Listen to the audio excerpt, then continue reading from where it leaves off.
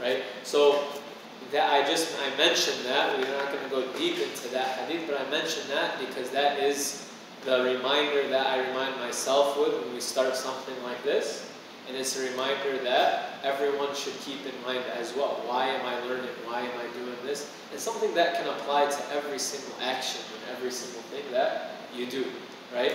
This hadith then comes after it, right? So they say that, some of the scholars say, so hadith of intention is like saying Bismillah ar-Rahman ar-Rahim. So it's the thing that starts. It's the thing that pushes you. Because the intention is the thing that is your motivating factor, right? And then they say that this hadith, Hadith Jibreel, is like the Fatiha, right? So we start the Fatiha by saying Bismillah ar-Rahman ar-Rahim, and then we do the actual, we recite in Salah, we start Bismillah ar-Rahman ar-Rahim, and then we recite the Fatiha, right? This hadith has that, it parallels that. So Bismillah ar-Rahman ar-Rahim starts us, right? We start everything with the intention, just like we start everything with Bismillah ar-Rahman ar-Rahim. And then the Fatiha, what is the role of the Fatiha in the Quran? What is the role of it? Yeah. I mean, it has many roles, I would say, but I would like to establish your relationship with Allah, and then basically what you want to do, like what you're asking, what you're seeking from that relationship. Okay. If that makes sense. Okay, good. Very good. Both those things together, exactly, that's what it is. It's a summary of the entire Quran, right? There is a narration from one of the scholars. He said that Allah subhanahu wa ta'ala sent down the books, and He summarized those books in the Quran. All of the previous revelations can be summarized in the Quran, meaning all of the good that they bring, all of the harm that they protect us from. The Quran is like that final version of it. And then the entire Quran is summarized in Surah Al-Fatiha. Surah Al-Fatiha gives us a roadmap, an outline of the entire Quran, of the message of the Quran. And then all of that can be summarized in one verse, which is إِيَّاكَ نَعْبُدُ وَإِيَّاكَ نَسْتَعِينُ. You alone do we worship, you alone do we seek help and seek assistance from. Right? But Surah Al-Fatiha gives us an outline of the Quran. Right? Similarly, this hadith it gives us an outline of the entire deen. And so Surah Al-Fatiha, one of its names actually is Quran, the mother of the Quran. Meaning that this is the thing that the Quran comes under, all of it. And so this hadith, the scholars, they refer it to as Sunnah, the mother of the Sunnah. Why? Because it gives us what the Prophet ﷺ taught us. He gives us the entire deen in a summarized version. Everything from the deen in one way or another sprouts and comes from this hadith here, right? So our goal in going through this hadith, this is not meant to be the subject matter of our overall class, but what it's going to give us, it's going to give us a roadmap. It's going to show us what it is that we're going to focus on and why we're focusing on these things. Because if a person understands these things, right, then a person really has everything that they need in terms of understanding the deen, right? So this hadith gives us a summary of the entire deen, and that's why Al-Qadi Iyad, one of the famous Maliki scholars, he says that this hadith covers the religion to such an extent that all of the Islamic sciences, all of the religious sciences are found in it and branch from it. Everything comes from it, everything branches from it, and it covers everything in a general sense. So what we're going to do, inshallah, is we'll read the hadith. Does anyone want to read it for us in Arabic? Anyone like to take that jump?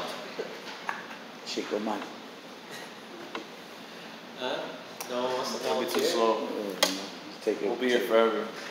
Okay, so I want you guys to get used to hearing the Arabic too. So I'll read it in Arabic, and then we'll have someone read it in English. Is that fair? Alhamdulillah. And then in Spanish.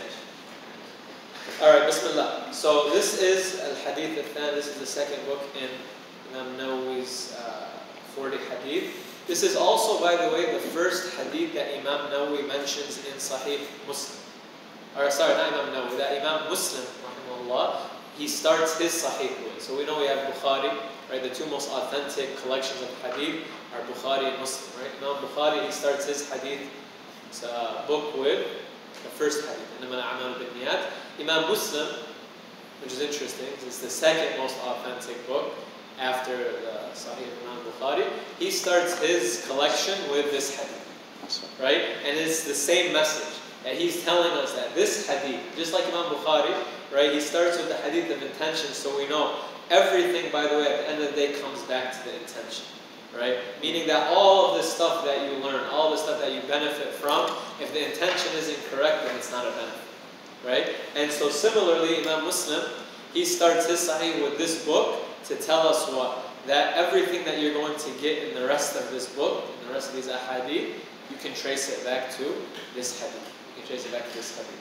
So, عن عمر رضي الله تعالى عنه أيضا قال بينما نحن جلوس عند رسول الله صلى الله عليه وسلم ذات يوم إذ طلع علينا رجل شديد بياض الثياب شديد سواد الشعر لا يرى عليه أثر السفر ولا يعرفه منا أحد حتى جلس إلى النبي صلى الله عليه وسلم فأسند ركبتيه إلى ركبتيه ووضع كفيه على فخذيه وقال يا محمد أخبرني عن الإسلام فقال رسول الله صلى الله عليه وسلم الإسلام أن تشهد أن لا إله إلا الله وأن محمدا رسول الله وتقيم الصلاة وتؤتي الزكاة وتصوم رمضان وتحج البيت إن استطعت إليه سبيلا قال صدقت فعجبنا له يسأله ويصدقه قال فأخبرني عن الإيمان قال أن تؤمن بالله وملائكته وكتبه ورسله واليوم الآخر وتؤمن بالقدر خيره وشره قال صدقت قال فأخبرني عن الإحسان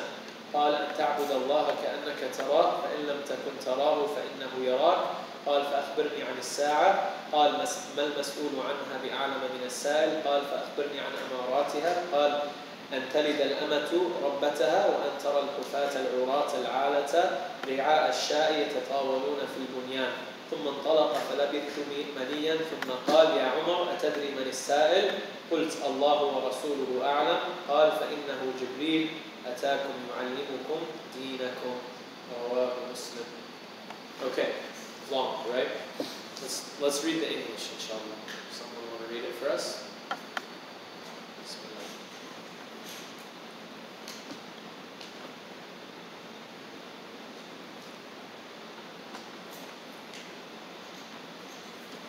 While we were one day sitting with the Messenger of Allah, sallallahu alaihi wasallam, there appeared before us a man dressed in extremely white clothes and with very black hair. No traces of journeying were visible on him, and none of us knew him. He sat down close by the Prophet sallallahu alaihi wasallam, rested his knees against the knees of the Prophet sallallahu alaihi wasallam, and placed his palms over his thighs, and said, O Muhammad, inform me about Islam. The Messenger of Allah sallallahu alaihi wasallam replied, Islam is that you should testify that there is no deity worthy of worship except Allah, and that Muhammad is his messenger, sallallahu alaihi wasallam. That you should perform salat, ritual prayer, pay the zakat, fast during Ramadan, and perform hajj, pilgrimage, to the house, the Kaaba, at Mecca, if you can find a way to it, or find the means for making the journey to it.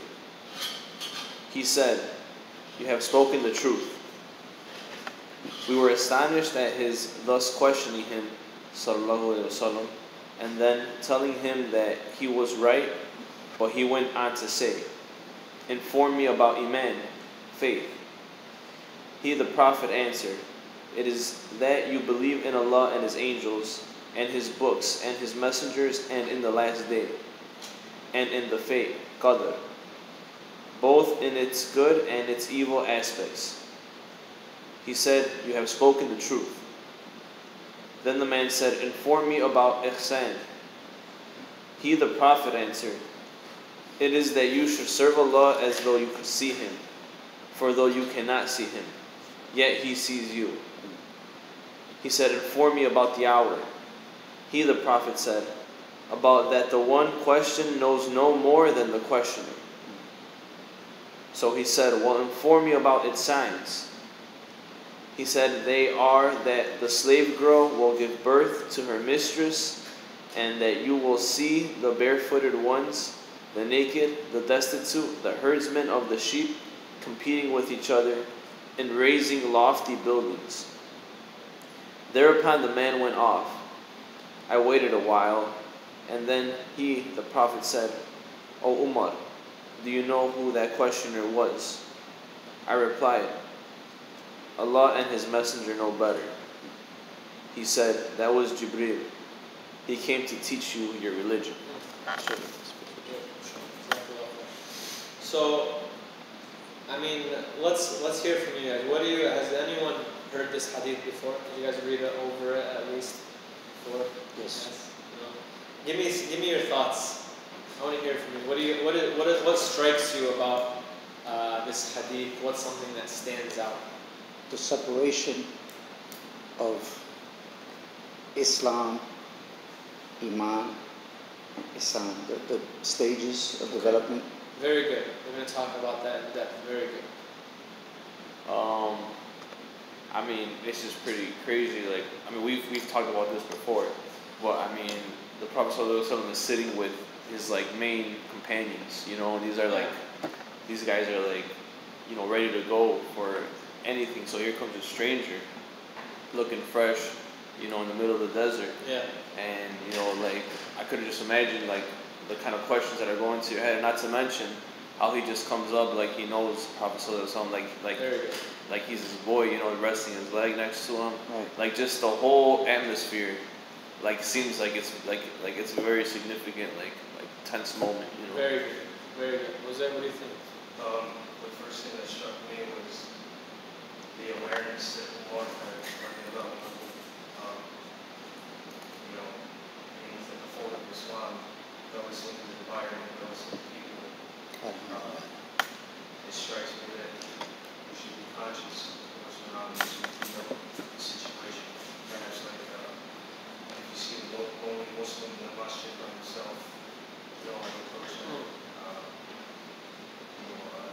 tactics. Very good. First thing that struck me. Inshallah, very good. Sisters?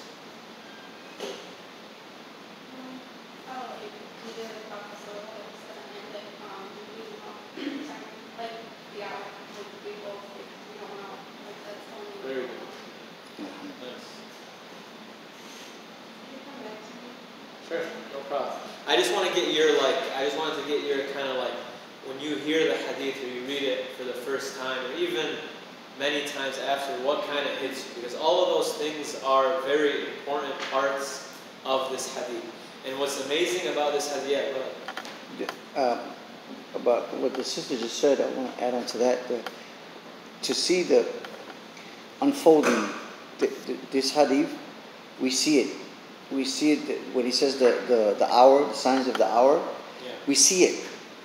It's confirmation with the eyes, not something somebody told me. If I never heard this hadith before, I see the signs spoken of in this hadith. Very good. Very good. So that's what's amazing about this hadith is it gives us so many different perspectives. It gives us so many different ways. It's not just teaching us the deen, but it also teaches us a lot about how to learn the deen. It teaches us a lot about manners, a lot about etiquettes, about, like Jose said, about being aware of the surroundings. Like Sister Mariana said about how the questioner is, and how even the person who's asked, there's etiquettes in there as well of saying I don't know when they don't know, right? Of just a lot, we get not just the information here, but we get a lot of the surrounding as well, a lot of the manners, a lot of the etiquettes. And that's what's amazing. At the end of the hadith, what does the Prophet ﷺ, he tell Umar? He says that was Jibreel. He came to teach you your religion, right? Not just to teach you what the main foundational aspects of it are, but also to teach you what it means that this is your deen, right? The manners and gaining that knowledge, the etiquettes that come from it, how to respond. Because at the end of the day, we're either, for example, teaching or learning, right? So it gives us what are the etiquettes of the person who's teaching. How does he teach? The people who are learning, how do they learn? Right? The main fundamental core elements of the deen. So it's a very holistic and it's a very beautiful hadith. So we'll keep coming back to things that if something strikes you or if you have a question, like I said, this is something where, inshallah, at any time, if you just have something that you want to add or that you want to inquire or ask about, then do that, inshallah, as well. Yes? Though nobody knew him, so he wasn't from there. His clothes were white without sign of travel, but he wasn't from there. Yeah. So where did he come from?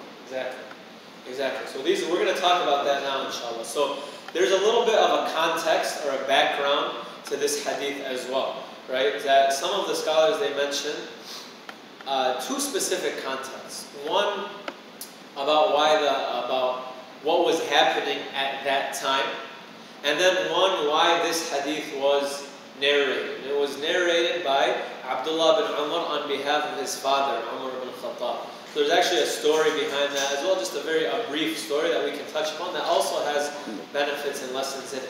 But the actual hadith, what was happening when the hadith, when it happened? What was happening at the time of the Prophet ﷺ? This actually happened at the end of the life of the Prophet ﷺ. And that's interesting, right? Because you would think that this way, Islam, Iman, Ihsan, these are basics, right? These are fundamentals of the deen. You think, when would this come? This would come in the beginning, right? But in fact, it comes at the end of the life of the Prophet ﷺ. Some say that this was after Hajjatul Wada' even, after the farewell pilgrimage. Some say around this time, some say a little bit before. Point being, either way, it's at the end of the life of the Prophet ﷺ, and there is a tremendous lesson in that for us as well, that this is coming as a summary of the mission of the Prophet ﷺ. It's coming to teach the companions also what questions are the most important for them to know the answer to, and it's teaching them how to learn. And it's also teaching them that the learning of the deen has to occur with what? It has to occur through give and take, through teaching and learning, right? Because you could have the Prophet ﷺ passing out books to the companions and them reading the books, and that's it. Tell us they learned the deen, especially at the end, right? But you have Jibreel alayhi salam coming and teaching, right? Or him coming and asking, and the Prophet ﷺ teaching. But even Jibreel coming and asking, as we'll see, is going to be a form of teaching. Because it's Jibreel, he obviously knows the answer. So what's the benefit in him coming to ask? Right? So we'll talk about that a little bit as well. But the point is that Jibreel alayhi salam comes and he is showing the companions, and actually he's showing us. Because at this point the companions have been learning with the Prophet ﷺ, but he's showing us that this deen, the way that it's taught, it's taught from teacher to student. And this is how the entire deen was transmitted to us as well, by the way. Right? The Prophet ﷺ was taught by Jibreel. Jibreel was given revelation by Allah subhanahu wa ta'ala, from Allah to Jibreel. And then the Prophet ﷺ would teach it to the companions. And then the companions would teach it to their students, who would teach it to their students, who would teach it to their students, until it reaches us. And that's why we have something amazing in our deen that's really unparalleled in any other way of transmission, is the idea of isnad, of chain. Right? That you can have, especially with the Quran and with the Hadith, right? Particularly with the Quran, that you can trace back your learning of that specific science, of the Quran, of a specific Hadith, of a book of Hadith, even of specific books, all the way back to the one who wrote that book. And in the case of Hadith, all the way back to the Prophet ﷺ. And in the case of Quran, all the way back to Allah subhanahu wa ta'ala. Yes? Isnad. Isnad means chain. It's a chain, right? And it's amazing. I don't know if you've met anyone who has memorized the Quran with isnad, with a chain, but they'll show you, and it's really powerful to even see, because you see that person's name on the bottom, like they're getting this certification, right? And it goes to their teacher, right? And then that teacher, it says who their teacher was, and it goes all the way back, and it gets powerful because then you get back and you start recognizing the names. You see the Sahabi, You say, for example, and this person, this tabi'i learned from Ubay ibn Ka'b radiallahu anhu, who learned directly from the Prophet sallallahu alaihi wasallam, who was given this revelation by Jibreel, who got it from Allah subhanahu wa ta'ala. So it connects a person all the way back to the Prophet sallallahu alaihi wasallam, all the way to Jibreel, all the way to Allah subhanahu wa ta'ala. So it's an amazing concept that this is how our deen was preserved, how it was given to us, and how even we learn it. How we learn it is we learn from our teachers, who learn from their teachers, who learn from their teachers, who learn from the companions, who learn from the Prophet sallallahu alaihi wasallam. Right? And it shows, it gives us a level of integrity in our deen as well, that we know that what we're learning is not based off of just some random person woke up and said, you know what, today I'm going to teach you what Islam is. No, we have the ability to learn Islam from the same sources or the same way that it was taught to the companions radiallahu anhu. And that's why books are good. They're important. Listening to things and reading things, it's important. But having a teacher that has not just the knowledge, but then the understanding as well, is of vital importance. And the scholars, they say about the person who only takes knowledge from books, they have a name. It's called Suhufi. So it means like a person of books. And they say this person can benefit, but that their mistakes are almost always more than what they get right. Yes? Is that why we refer to Christians and Jews as people of the books? The people that we refer to them as people of the book because they received a book as well. Meaning that we know that they had revelation. Even though, like we're going to talk about, that revelation was changed and corrupted over time, but they are a people that attribute themselves to a book that was originally from Allah subhanahu wa ta'ala. So they have a higher honor than those who don't. We are people of the book. Of course. And we have the not just people of the book, but people of the only book that is fully reliable. Right? That is fully reliable and that has only truth in it. That's ultimate truth. Okay? So that chain of narration is called Isnad? Isnad. I-S-N-A-D. Oh, with a D at the end. Like with the hadith, like the Isnad. And this is how the Quran was transmitted. This is how the hadith were given to us, right? And it started out, this is a whole science in and of itself, to learn how this happened, to learn the process.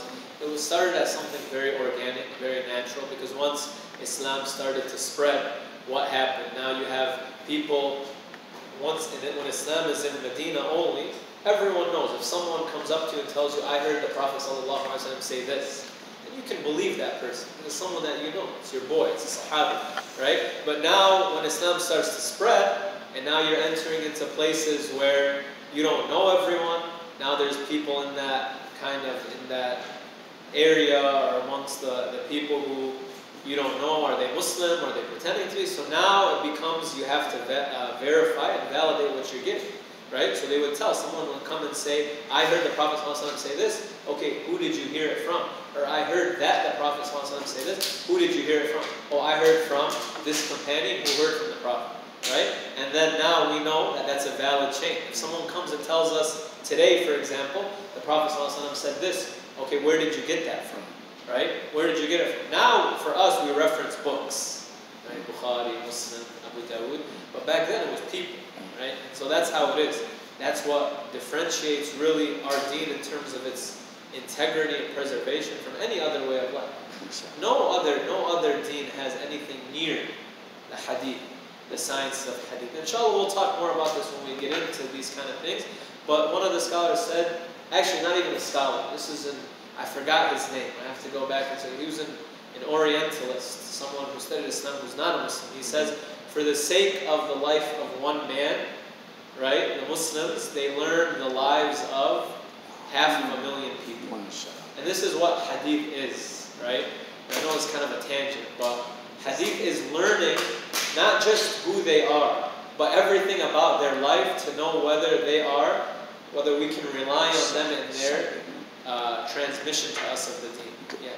The brother said that some people like to, if they had a business, right, and they want to push their business, they will say, the Prophet of Allah said, eat this. Eat, He yeah, says. yeah. He It's said, like eat pomegranate. eat That's corn. what- And so people would try to take advantage of that, Yeah. of what he said, So that's why the importance of it's not the chain. Alhamdulillah. Exactly, right? So how did we get to the connection? But anyways, The chain of narration and It's and- not. Yeah. how do we get there? How do we get there? Where were we? Oh, because it was a demonstration of it was another Okay. of what Gabriel and Okay, very good. the hadith. Exactly. Thank you. Jazakallah khair. So it's showing us how the deen, how we learn. Right? We learn from those who are reliable in their knowledge and their character and their wisdom, and that have that same understanding as the companions of the Lord and those who learn in their way. Right? So this hadith, it gives us a lot of that. And one of the things that was interesting that you guys were mentioning, so now let's read the translation and then we can comment on those specific things. Actually, sorry, we read the translation, but I'm saying specifically when it comes to what you guys mentioned, how certain things stand out, right? Certain things stood out. So in the beginning of the hadith, Umar radiallahu anhu, and usually when you talk about a hadith, we talk about the person who has narrated that hadith. Yes, Right? And Umar radiallahu anhu is someone that I'm sure that all of you know who he is. Right? The companion of the Prophet sallallahu alaihi wasallam, one of the closest people to him. Right? And I know you guys are going to take the Maghrib class next week. Inshallah. And that's what, right? So you'll learn obviously a lot more about him then, and so we won't go into detail about who he was, but this is someone that, usually, especially in the beginning stages of learning about Islam, you come across who Umar was. Because Umar radiallahu anhu was someone that his story and his change was something that was amazing, and where he went or where he was and what he became. Right? Where he was, and then through Islam, through the guidance of Allah subhanahu wa ta'ala, through the message of the Prophet sallallahu alaihi wasallam, he became not only a companion, right? Who the companions, just the honor of being a companion is enough. Right? It's enough. And just to see the Prophet sallallahu alaihi wasallam, just to be amongst him at that time, is not something that's even a coincidence. Abdullah bin Mas'ud, another companion, he said that Allah subhanahu wa ta'ala selected from the creation those who would be the companions of the Prophet. So someone who lived at that time, who was a Muslim at that time, who was amongst the Prophet sallallahu alaihi wasallam with him, it's not by coincidence. It's because that these were the best of the best, and they were there to take the deen, to learn it, and then to spread it to us. And we owe them a lot. Because it's through them that we know about the Prophet sallallahu alaihi wasallam. It's through them that this deen reached us. It's through their sacrifice, right, that we're able to sit here today and say La ilaha illallah and talk about the deen. Right? So just to be a companion is an honor that is unlike anything else. But then you have Umar radiallahu anhu reaching a level of being the second greatest of the companions. In fact, the Prophet sallallahu alaihi wasallam said about Umar, if there was going to be a prophet after me, it would have been Umar. If there was going to be a prophet after me, it would have been Umar. But there's no nubuwwah, there's no prophethood after me, right? So he was someone who was an amazing person, right? And inshallah, you guys can tell us more after you attend the Al-Maghrib class, right? But we'll limit it to that. But he's someone who's narrating this hadith, and he says that we were sitting with the Prophet ﷺ one day. And this hadith, by the way, is not only narrated by Umar. There are other versions of the same story, the same incident, narrated by many companions. Many companions, like Abu Hurairah, radiallahu anhu. The version that's in Bukhari is narrated by Abu Hurairah, which shows us what? That this incident stood out. There was something different about this incident. And that's what you were saying, right? That something like the way that this event is going down, it brings about a level of attention. And that's what we get, right? Even though it's a long hadith, we find many companions narrating it with these specific details, showing us that this is something that stood out, right? So he says, this is what he says. He says that إِذْ طَلَعَ عَلَيْنَا رَجُلٌ شَدِيدُ الْبَيَاضِ الثِّيَابِ شَدِيدُ سَوَادِ الشَّعْرِ. لا يرى عليه أثر السفر ولا يعرفه منا أحد. He says, so we're sitting there with the Prophet ﷺ, and this is what they would do. They would sit with the Prophet ﷺ, they would, talk about their dreams. And the Prophet ﷺ would sometimes sit with them and say who had a dream, and he would, interpret that dream for them. Sometimes he would teach them something that was just revealed. Sometimes something happened in their life that happened in the city of Medina that the Prophet ﷺ would comment on. So he would spend time with his companions, right? And this is amazing. Right? The Prophet ﷺ, with the amount of responsibility and what he has, he not only spent time with the companions, but he had such a close and beautiful relationship with them. That you can see that there are times when, like for example, when they went on the Battle of Tabuk, the Prophet ﷺ was with a large army. One person that he knows that was close with him is not there. He doesn't see him, he asks about him. Out of an army of 30,000, he asks about one person. One of the companions, one time he had he would come and sit in the gatherings of the Prophet ﷺ. And now we're talking at the end of the Medina period, you're talking about a lot of people there, right? And so this companion, he would come and he would have his young son with him. And he would like play around in the gathering and stuff. He stopped showing up for a day or two. The Prophet ﷺ said, what happened? What's going on with him? And then he went and he visited him because he found out that something had happened to his son, right? A companion would get sick, would be missing for a day or two. The Prophet ﷺ would notice, would ask, would go and visit.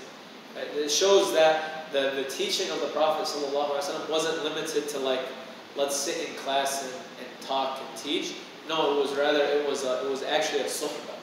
It was a companionship. And that's why they're called his sahaba, his companions, because they went through it all with him. And the Prophet ﷺ cared about them more than even they cared about themselves. Right? So that's why you find the companions love the Prophet ﷺ more than they love their own selves. Right? Literally, they loved him more than they loved their own self. They would love what he loves more than what they would love for their own self. Right? And there's so many examples of this. Just one example, right? Even something small. Anas radiallahu anhu, he says that the Prophet sallallahu alaihi wasallam used to love eating squash. Right? And because Anas, he grew up in the household of the Prophet. He was young, he stayed with him for those 10 years in Medina. And he says, I never liked it. It wasn't good. I would see the Prophet ﷺ, when they would bring a dish, he would look in the plate for the squash, right? And he would eat it. Dubba, it's called. And Anas, he says that I never liked squash. But then when I saw how much the Prophet ﷺ liked it, I loved it. Right? Because something that he loves, I would have to love. Right? Because that's how much that they had this care and this attachment to the Prophet ﷺ. So they're sitting with him, ﷺ, and he says, and then a guy comes in. Right? He says, a man comes in. No one knows him. He says, and not just that no one knows him, but the way